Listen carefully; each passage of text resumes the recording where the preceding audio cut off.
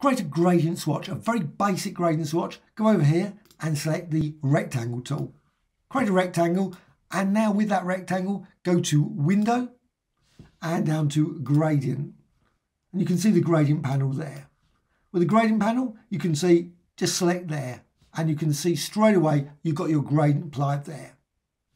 You also got the gradient tool. Now the gradient tool, you can manipulate, you can change the angle, you can change the origin points, all those sort of things.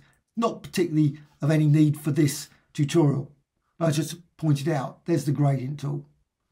And you can see the gradient panel. Now you can resize this, so you can just resize it, make it small. Now it's probably best to have it like that sort of size. And it's initially made up of two stops. You got there white and you got the one black.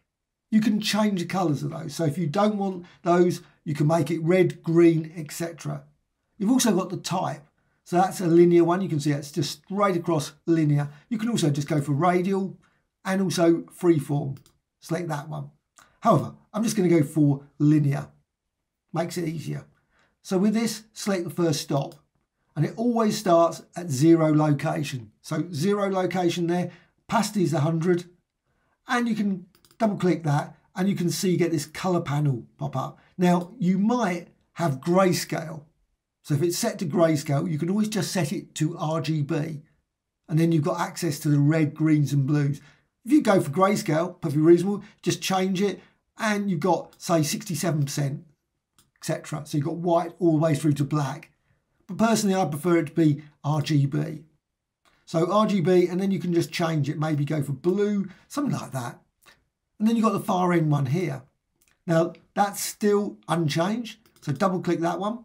And again, might be, again, grayscale. So you can change it to RGB or CMYK, etc. depending on what sort of document you're using. So I'm just going to set that maybe to red. And now what you've got this gradient, you've got the blue or purple all the way through to red. And you can save that. You can save this swatch. What you can do, simply just go over here to the Swatches panel. And you can find that in the Window menu and Swatches. And you can just go over here and New Swatch. And you can see what happens. It comes up giving you the swatch for this end one. It's not the same. Don't want that. What you want to do is save the gradient. So what you need to do is go over here and select the Move tool. With the Move tool selected, then you can see now you've got the colour of the gradient. That's what you want to save. So with that, Move tool, make certain that's selected. Now go over here to the Swatches, right side, and New Swatch. So with New Swatch, and give it a name, Gradient 1. So you've got your first swatch.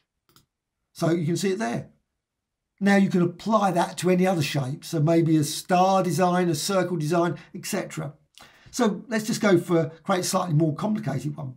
So again, you've got this. Now you can move this. You don't have to keep it that far position. You can move it all the way across. Just change it like that so you get more of this blue and less of the red. So you can just see if I move that out of the way, you can just see you get very little there. And you can move it the other way and do exactly the same. So you can always just drag it that way.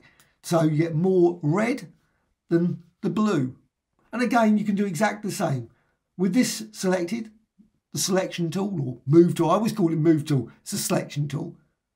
Every application has got different terms for that. Again, what you can do, again, go over to the Swatches, right side menu and New Swatch. And then you can save that one, call that Gradient 2. Now, of course, you've just got two stops, which is fine, but you can always add some more. So if you hover along this line, you can see as you hover along this, just there, just below, just along there, you can see it, just a little plus appears. And you can do it anywhere. So just there, anywhere along there. Now, there's no add stop. Be nice if there was an option there for that, but you just do it this way. Just click, and then you've got your added stop. And then you can change, double click, and you can say, you know what, let's go for green. And you get this nice apple green colour appearing here. And you can move that all the way over there, or move it that way. And you can see as you change it, you can see you get obviously more, You've got the orange there and the yellow, everything all just nicely going between to red and green. And you've got that orange in between. And you can move it that way. And again, with the selection tool selected there, again, you can go over here and you can say new swatch. And again, let's call that gradient 3. Click OK. And it's saved over here. And you can see it's been saved to this.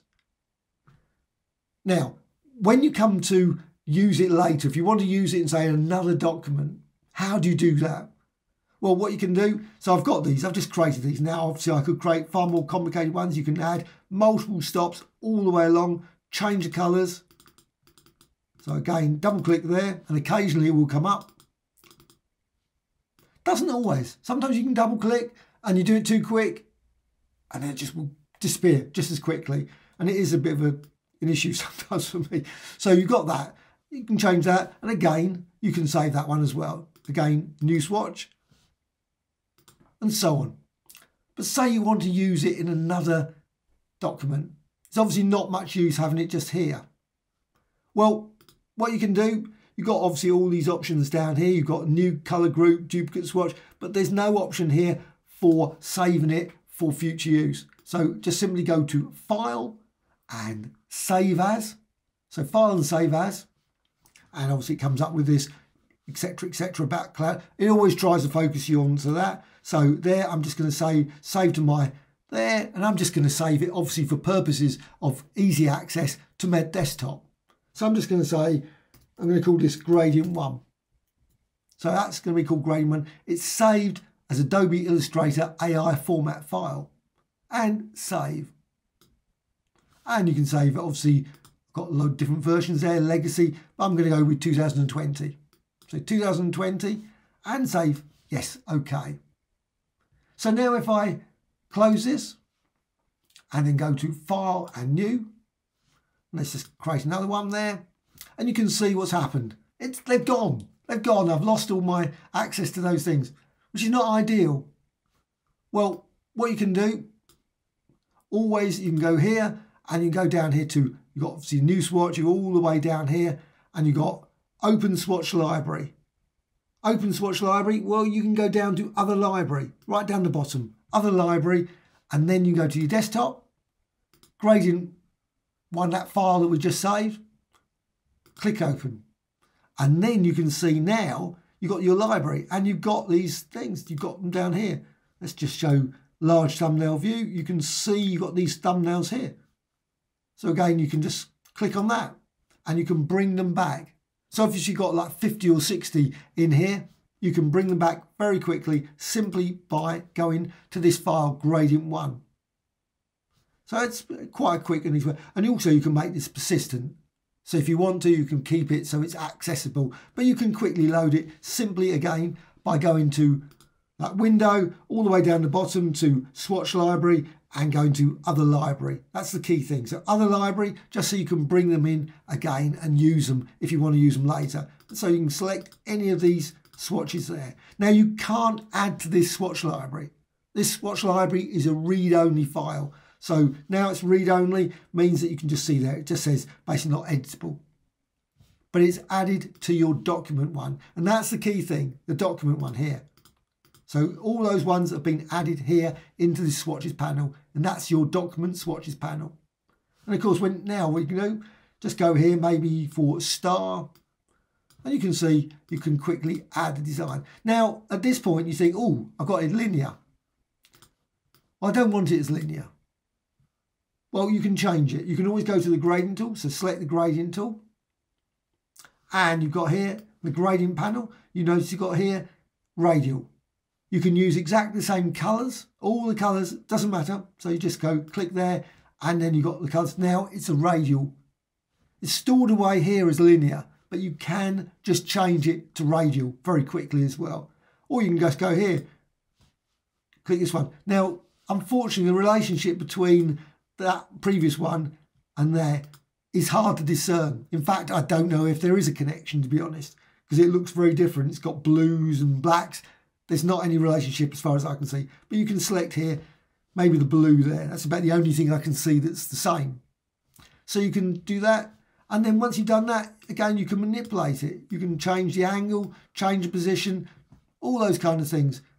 Again, go for radial, change origin position, change it there, and so on and so on. All using it from here. And you can again select these ones, change it there, and tweak it all kinds of ways. And you can still edit it. So you can always go this one now. You can say, you know what, I don't want it to be orange.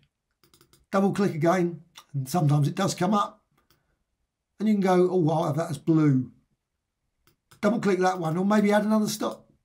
Double click there again, like I say, that's a tendency to suddenly go and vanish. You can just add an additional stop very quickly. You can then manipulate it, move it along.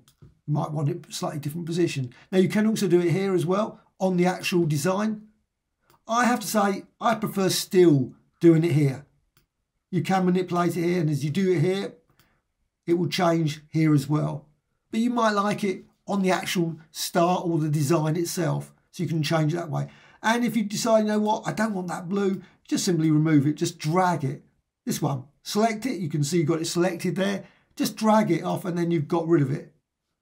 And you can always add another one there. Again, change the colour again, and eventually it will allow you to change the colour, and you can see yellow there. Well, hope you found this tutorial of interest. Thank you much.